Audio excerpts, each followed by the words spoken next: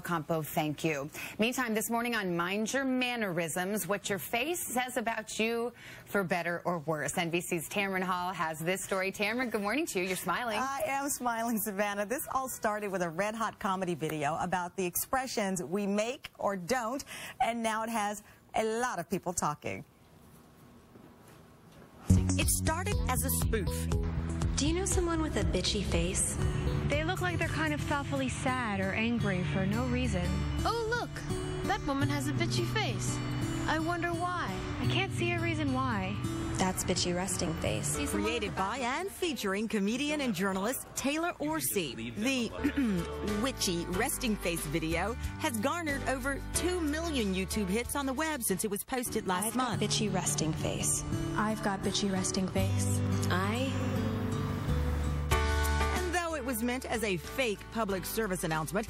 A lot of people identified with it, as actress Anna Paquin recently explained on Jimmy Kimmel Live.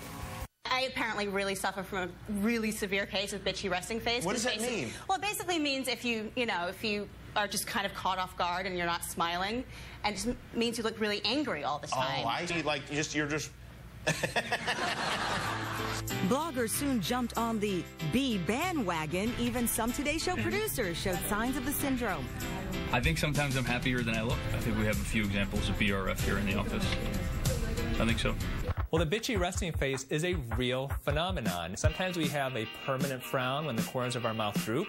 Then sometimes it's because our brows are a little bit decreased or a little bit low. And all these things can add up together to make us look grumpy, mean, and even, yes, bitchy when we don't mean it. Emily, will you marry me? Yes. Oh, wait, no. Oh, no. But you don't have to run from this problem. You can think, hey, that woman might not be a bitch at all. That might just be her bitch face, and that's okay. That's a decent amount.